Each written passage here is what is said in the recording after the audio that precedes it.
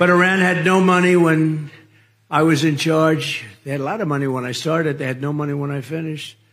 And now they have $300 billion and another $300 billion from their wholly owned subsidiary, Iraq. It's a wholly owned subsidiary. They probably don't like it when I say that, but that's true. Iraq doesn't like it. But they have $300 billion also from oil. Remember, I used to say, don't go into Iraq. Don't do it. To Bush. Don't do it. Don't go into Iraq. But they went into Iraq. Then they were there. I said, all right, you're there. Keep the oil. Just keep the oil. Remember I used to say, keep the oil. You know, Iraq has more oil than almost anybody. It's like massive. But they didn't keep the oil. And they have hundreds of billions of dollars right now. Under my administration, we had no war in the Middle East. We had no war in Europe. We had harmony in Asia. We had no inflation. We had no Afghanistan catastrophe. Instead, we had peace, peace, peace. We had a lot of peace. But when I was president, Iran was in total check. The Iranians were starved for cash. Nobody was buying their oil. And they were ready to make a deal. They wanted to make a deal. They wanted to do something. And a terrible thing. You know, we got more votes in the second election, as you know. We had 2016, 2020. We got millions and millions more votes the second time.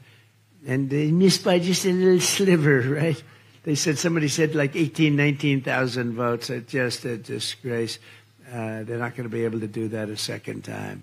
They're not going to be able to do that a second time. Joe Biden and Kamala Harris made Iran rich in a very short period of 3.5 years. They have $300 billion now. They're rich. I mean, they pay $6 billion every time they have if they have somebody that was kidnapped. It's always $6 billion. Who ever heard of that? Somebody else gets like $4,000. How much you want? Give me $2,000. You have anything? $6 billion. It's always $6 billion. With Russia, it was $6 billion. And they also got back their spy, the greatest spy, they say perhaps. He was a spy, but he was really more of an arms merchant.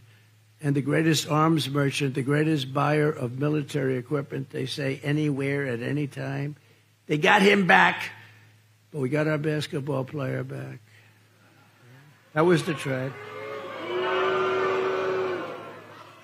Well, that is true. She used to tie her sneakers during the national anthem, right?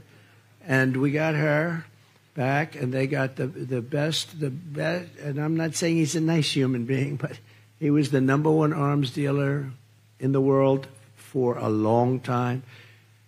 But Iran was on the verge of bankruptcy. They had no money left. They had no money for Hamas. They had no money for Hezbollah, the people they're fighting now. They would have been willing to make any deal. You could have made any deal, but Kamala flooded them with American cash.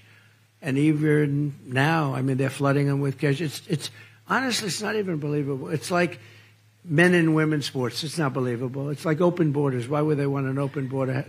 You know, it's so stupid. We're the party of common sense, by the way. We are I like to say it all. Forget conservative, yes.